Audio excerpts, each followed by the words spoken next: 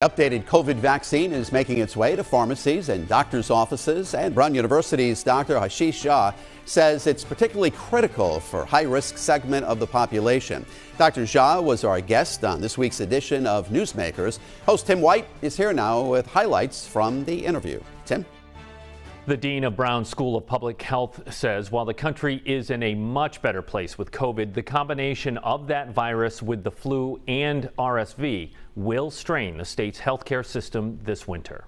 All the preliminary data suggests that these vaccines are going to be very effective against the circulating variants. Dr. Ashish Jha is urging everyone to get the latest COVID vaccine, but he says it is especially important for people over the age of 65 and those with underlying health conditions. It is super important that the high-risk people get it because for them, it's about life and death. For the rest of us, still, even with these variants for the older population, you know, we still have about 150 Americans dying every day of COVID right now.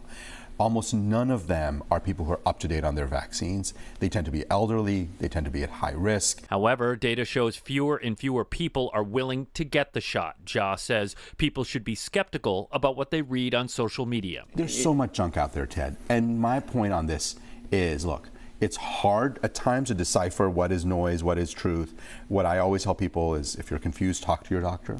Talk to trusted health officials.